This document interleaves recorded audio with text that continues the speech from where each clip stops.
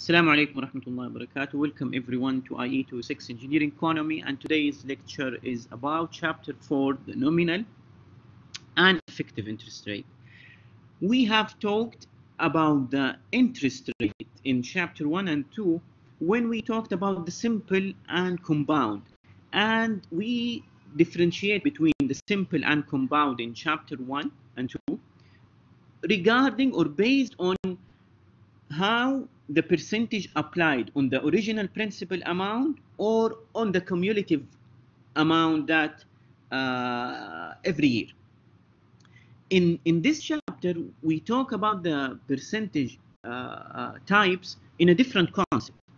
On the period time where the percentage applied, not on the amount of the principal. In the chapter 1, we talk about the simple and compound based on the principal amount and the cumulative amount. In chapter 4, we talk about the interest based on the time period where the interest is applied. So just to make difference between those two interest rates, so students, they don't get confused about the simple, compound, and nominal and effective. Nominal and effective, as you can see here from the definition or from the brief explanation, is the consideration when interest compound more than one in the interest period. So it is related to the interest period. The period is the time. There in chapter 1, based on the principal. If you recall, in chapter 1, it was based on the amount of money, not on the period of time. So today we will talk about the three elements or the three based or time-based units that we need them when we talk about the nominal and effective. Nominal and effective, both of them, they are based on those three time-based units. The first one is the time period, and the second one is the compound period, and we use the abbreviation CP, and the last one is the compound frequency, and we can call it CF. The time period basically is the period over where is the interest expressed, and we can call it or we always say 1% per year. So the per year is the time period. If we call it 1% per month, then the month is the time period. The compounding period is the shortest time unit which the interest is charged or earned. And we never refer to the compound period previously, so the first time we see it here in the expression when we see the example, the 8% per year compounded monthly. The compounding, that's mean this is when the percentage applied during the year. The percentage is over the time period, which is the year, but is applied every month. That's why it says it is compounded monthly. The last one, or the last time unit, which is the compound frequency. The compound frequency, we call it CF or we call M. This is the relation between the time period and the compound period. So it is a relation between the first two time units. The first unit is the time period, the second is the compound period, the last is the relation between the first two. What does it mean, the relation between the first two? The 1% per month compounded monthly. That's mean the percentage the compound frequency is 1. Why? Because the time period is month and the compound applied every month, so it is applied once. On the other example, to show you the difference, if we have 10% per year compounded monthly, that's mean the time period is year, but is applied every month. And how many months we have in the year? We have 12 months, so the compounding frequency is 12. In this chapter, we assume that the days of the year is 365, the weeks 52, and the number of months is 12. And the quarter is 3 months, and the year consists of definitely 4 quarters. This is to explain the 3 time units that we are going to use in the next meeting, inshallah, or the next class, when we convert between nominal and effective and we see the difference between them. To show the definition of the nominal and effective in the coming slide, if you have any questions regarding to the 3 times units, please raise your hand or type your question in the chat box, or you can use the mic before we move on.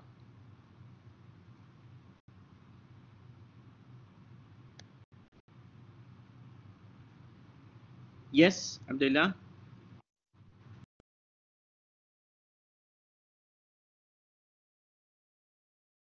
Doctor, can you repeat it, please?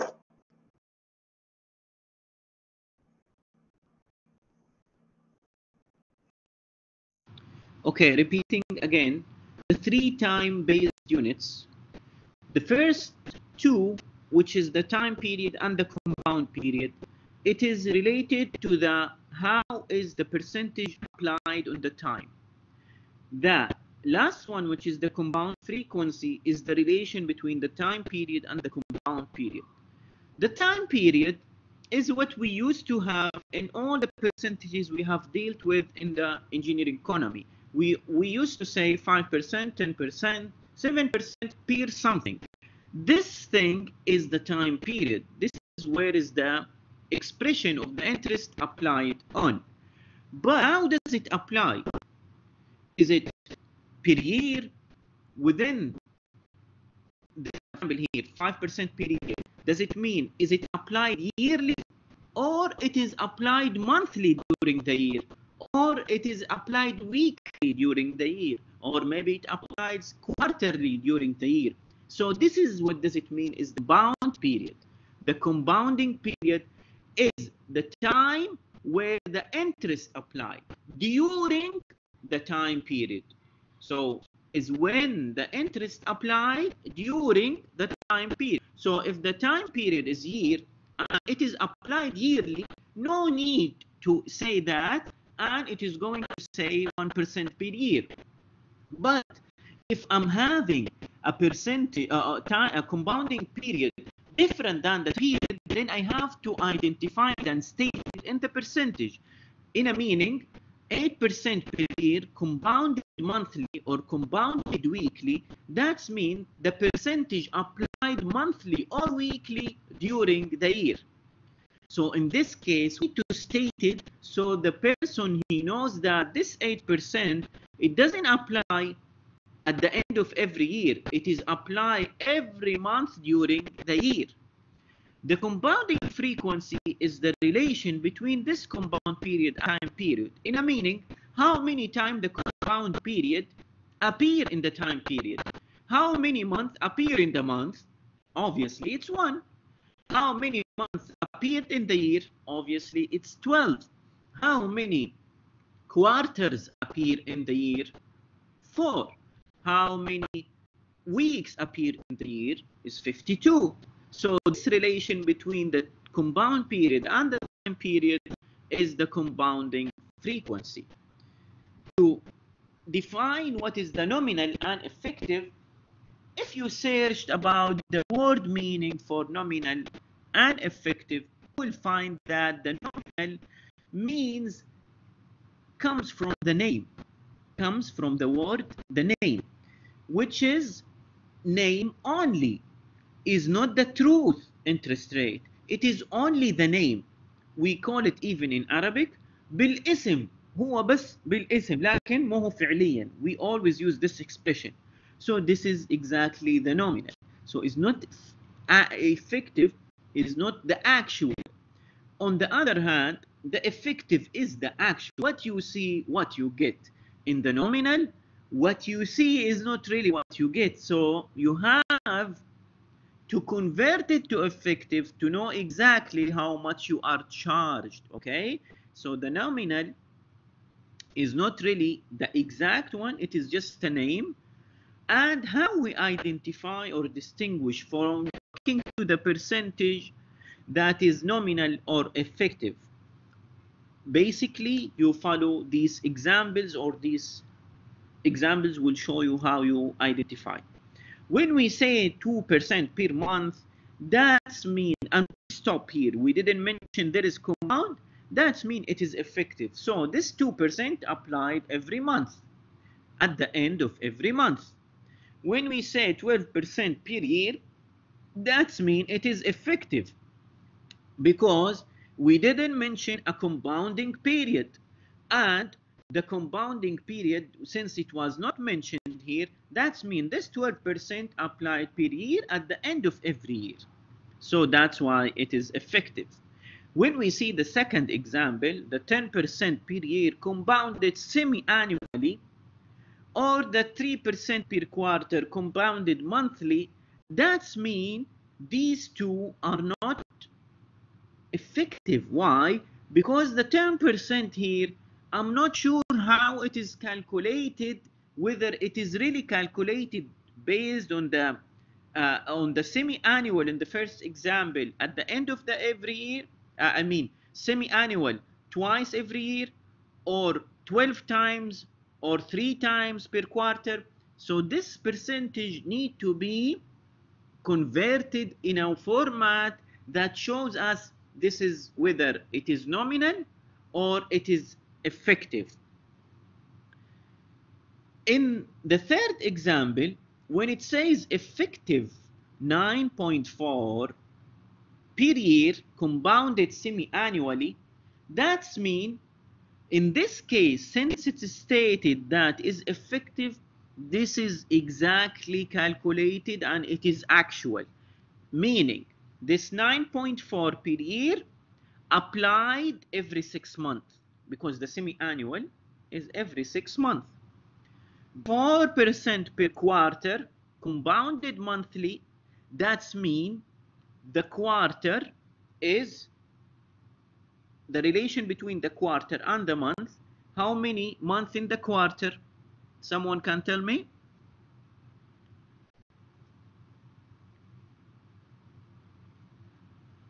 3. Good. Why? Because we have 4 quarters per year and the quarter consists of 3 months. So this 4% applied every quarter, and at the end of each month for every quarter. It is applied at the end of each month for every quarter. To distinguish from the nominal and effective, first thing you have to look before the percentage. If it didn't state that it is effective, then I have to look to the time period and the compound period. If the compound period is not given, that means it is effective. If the compound period is given, one of two things: either it is going to be nominal or it is going to be effective.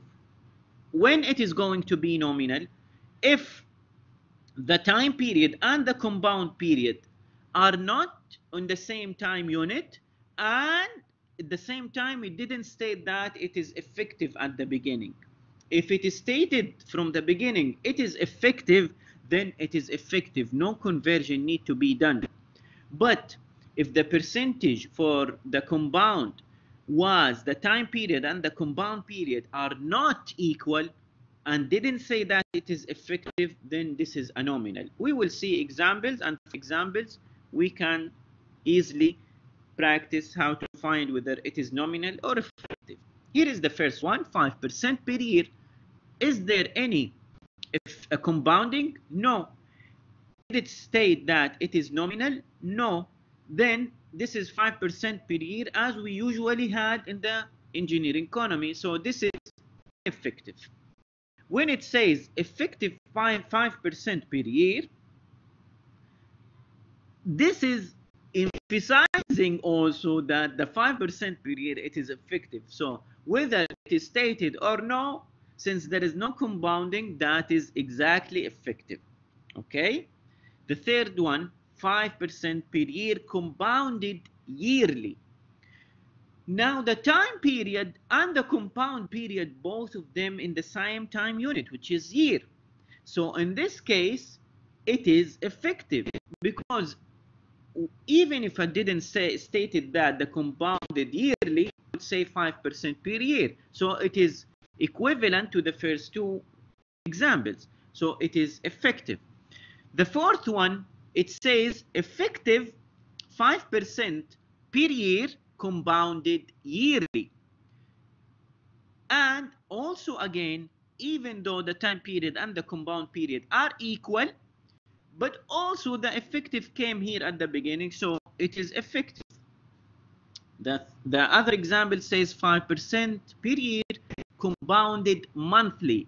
Now, didn't specify that it is effective at the beginning, and the time period, the compound period, they are not equal, so this is nominal. It has to be either given effective at the beginning or the time period and compound period are equal. The other example says nominal. Okay, this is the first time we see nominal stated from the beginning. Nominal 5% per year compounded monthly. Now, the time period, the compound period are not equal. At the same time, it is stated here it is nominal. So if it is stated from the beginning, nominal or effective, you don't need to confuse yourself. Follow what is stated from the beginning. If it was not stated from the beginning, then time period, compound period are equal, it is effective. Are not equal, it is nominal. If the compound period was not mentioned, the same thing applied. If it is applied with the effective as here, that means it is effective. If it didn't mention it is effective, then it is effective. But if it state nominal 5% per year, that means it is nominal. But in this case, we cannot convert it to effective because we don't know the compounding period. More examples. 15% per year compounded monthly. The time period and compound period are not equal. Didn't state that it is effective, so it is nominal. 15% per year, again, we don't have compounding. Didn't say it is nominal, so it is effective. The other one, it says effective from the beginning. You need to complete the sentence. It is effective. 20% per year compounded quarterly. It is nominal. Why? The time period and the compound period are not equal. Didn't state that it is effective. The last one, stable, nominal. We don't have to complete the sentence even. It is nominal. The 2% per month, it is effective. There is no compounding. There is no nominal at the beginning. 2% per month compounded monthly. Okay, the period, compound period are equal, both of them in month unit, so it is effective. The third one, effective 6%. We don't have to complete. It is effective. Other one also the same. It says effective, so we don't have to complete the sentence, regardless of the time period and compound period. The 3% per quarter compounded monthly, time period and compound period are not equal. Didn't state that it is nominal or effective. That means it is nominal. The last example followed the same. And about the word continuously is not going to be covered in this chapter or in this class, so you don't need to worry about the continuously. You have any questions? This is going to be covered in the next meeting, inshallah. But if you have questions about the previous, please let me know.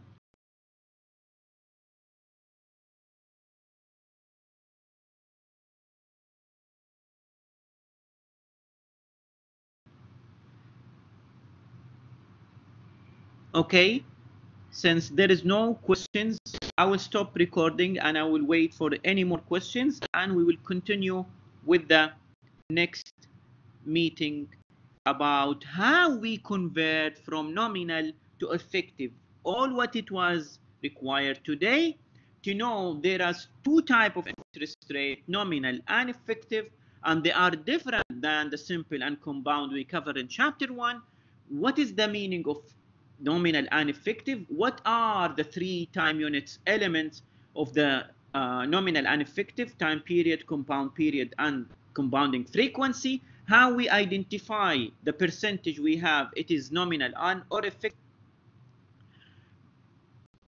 and the converting from nominal to effective, it is going to be covered in the next meeting.